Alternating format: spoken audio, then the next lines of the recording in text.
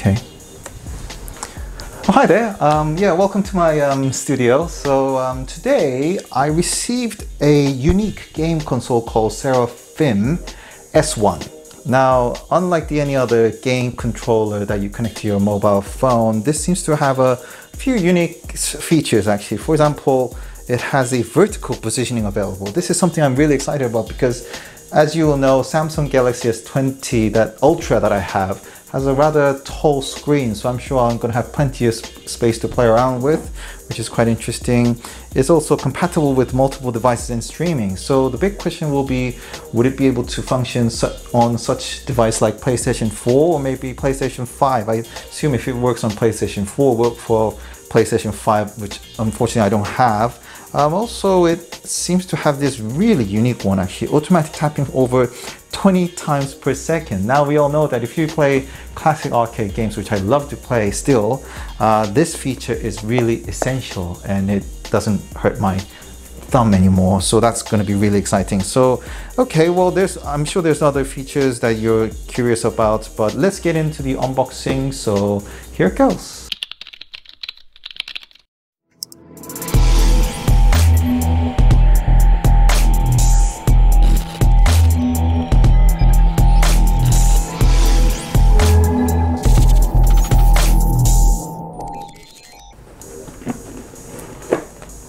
Nice.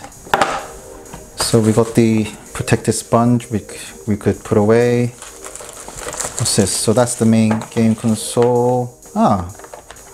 We got the unique USB plug-in.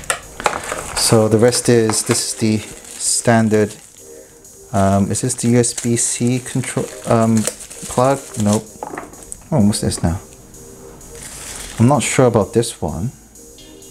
Maybe it looks like a platform that you put somewhere to charge, and this is just purely the standard USB charging cable, isn't it? So to start with, it comes with this rubbery seal, which is really nice, actually well thought of. A nice feel of, yeah, and the button, a bit of a click sound, which is very nice. Very nicely built actually, I like that, sounds good. And I noticed this is for the vertical place, very likely I think, where you just put it like this and then you can play the game, which is quite cool actually, isn't it? Yeah. Okay, so there's the Serafim Play, which I need to download and install. Let's have a look. Right, let's open it up. Okay, so all registered Serafim S series, S1 isn't it? And choose. All right, can I actually play some games? Super Mario. I could download and play the games as well. This is amazing. But before that, I gotta make these connections anyway. So you can see there's the power button there and also the plug for charging. So that's quite neatly done. So let's turn on the power.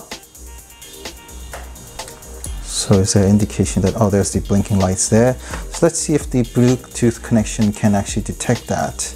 Oh, here it goes, the Serafim on it. Let's get connected. Pairing, successfully connected. So it's all connected. Let's play.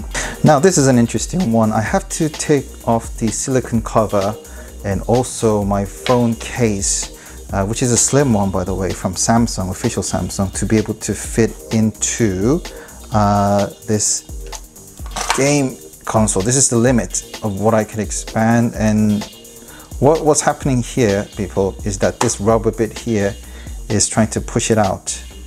So, gosh.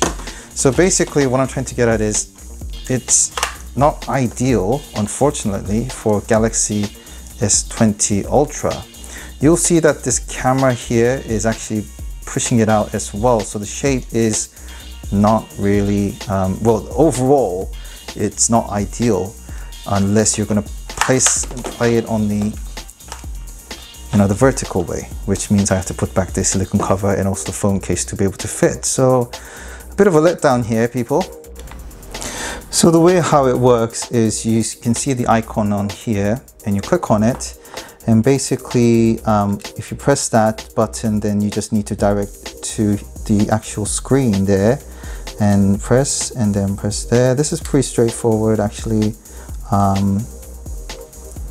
And then joystick, you just need to put it there. You see where I'm getting at? So the Y actually goes there and X goes there, and all you need to do is just press save with a name on it. So let's call it LJP Tech. Cool. So this is one of my favorite game, I guess. Let's see how it works. Yeah. Yeah, the joystick seems to be working fine. That's great. I love this game. It's much better than just pressing onto your screen, isn't it? Like just on the joysticks. So I guess the alternative is to actually separate the Serafim game console from your mobile phone and then play it like a separate screen or something like this. Or you could actually play it in the vertical way, which well, it's quite cool actually this way as well. Alright, so if you want to connect to your PlayStation, all you need to do is you make sure you turn off your phone Bluetooth connection, so you disconnect between these two devices. So now it's disconnected from my phone. What you need to do is go to devices, Bluetooth devices, and while this is still on, so you can see the Serafim on this one. So let's get connected. Yes. So PS4 doesn't support this Bluetooth device. That's very interesting. Let's see if the USB itself would actually resolve this issue.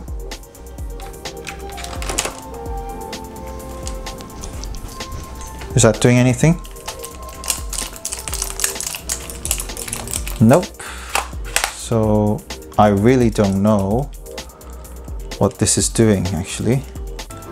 So unfortunately on the instruction it says the Serafim dongle is required while connecting to PC and Switch. So I don't think it's compatible with my PlayStation 4 or any of the PlayStation devices. So that's a bit of a bugger. So I'm just going to plug in this dongle to my computer and see what it says. Okay, so it's setting up the device for Pro Controller. Well done. This seems to be working somehow. Okay, device is ready. So what does this do?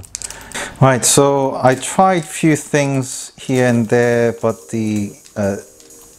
it's not working. Well, especially what I mean by that is if you go to the settings on the controls, for some reason the key input in all the controls seems to be only available for mouse, and actually, so I think it's only controllable through your keyboard and your mouse, but not on the Serafim controller, unfortunately.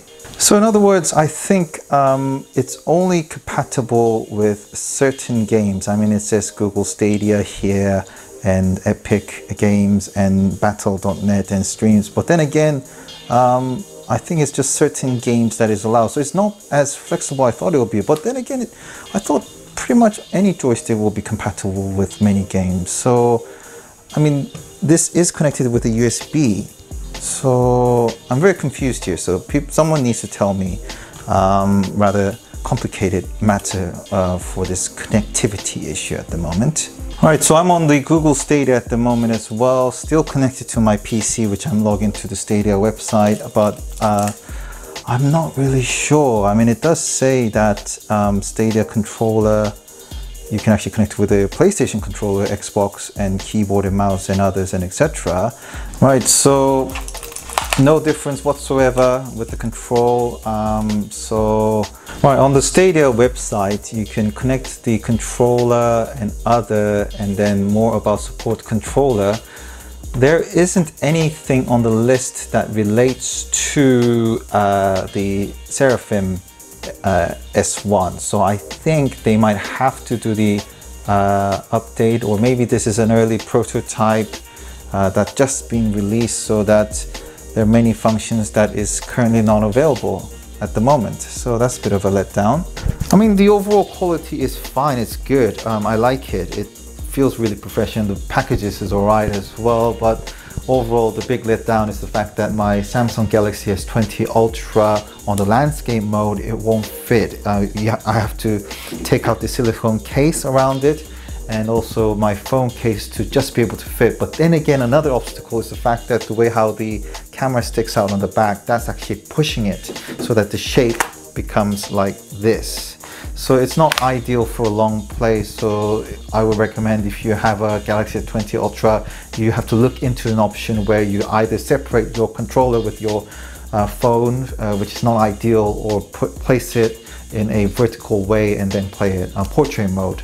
So that's on the phone side. On the software side of PlayStation 4 and also my PC compatibility, on the instructions, it's not really that clear the way how you could set up. Maybe I'm not really a computer junkie to be able to figure out myself, but the compatibility level, there's a question about the compatibility level. I thought once you plug into your USB, then it's straight on and it lets you play with any games that is joystick related, but I couldn't find any options on the PUBG. Maybe it's the PUBG way how they program it, but there's a bit of a compatibility issue going on here. Obviously the PUBG, I could play it with my controller through my phone, that is, but there are things that sounded promising that is not practical at this stage. So what I would like to recommend for the Serafim team is, I think you got to look into upgrading the software compatibility side, or maybe teach guy like me who are not really good at PC if I get it wrong.